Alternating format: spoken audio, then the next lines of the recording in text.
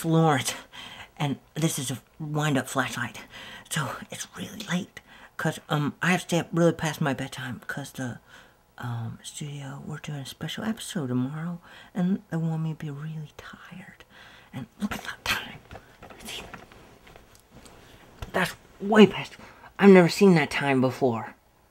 So, it's dark this time. I had to go to the bathroom. I'm not supposed to put the camera down. We'll just take a bathroom break. Oh. Oh. Don't look.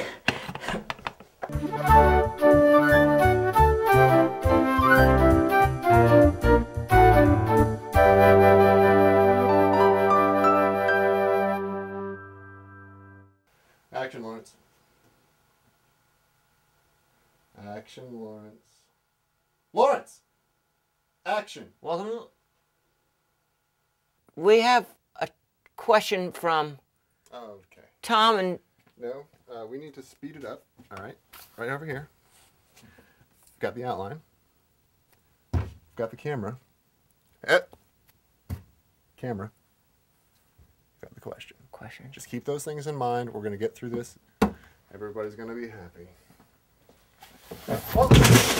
Tom, he says, I have a big test for medical school, and would it be better to help me stay awake and study if I use coffee or sugar? So,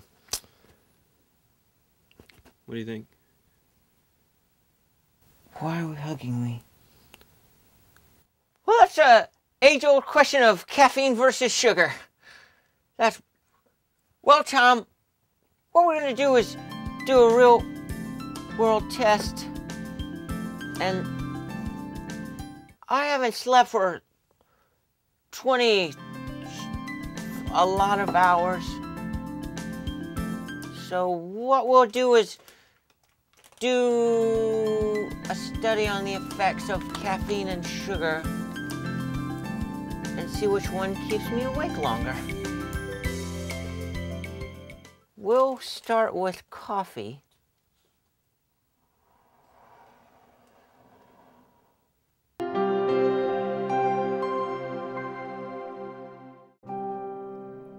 Have you ever been punched in the face? I know I have. Well, sometimes that's a part of life. But please, don't put raw meat on it. That's gross.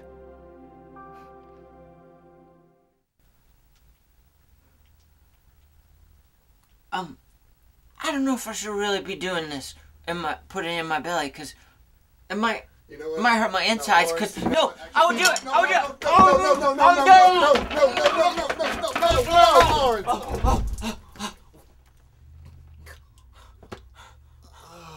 I put it. I got it inside me. Oh, it's checking my inside. It's hard to breathe. I need you to stay with me, Lawrence. This is not good. This is not good. Burn off some of this energy. No. Okay. Settle down. I brought lift this up if I tried. We have come to believe that certain production elements for this episode were misguided.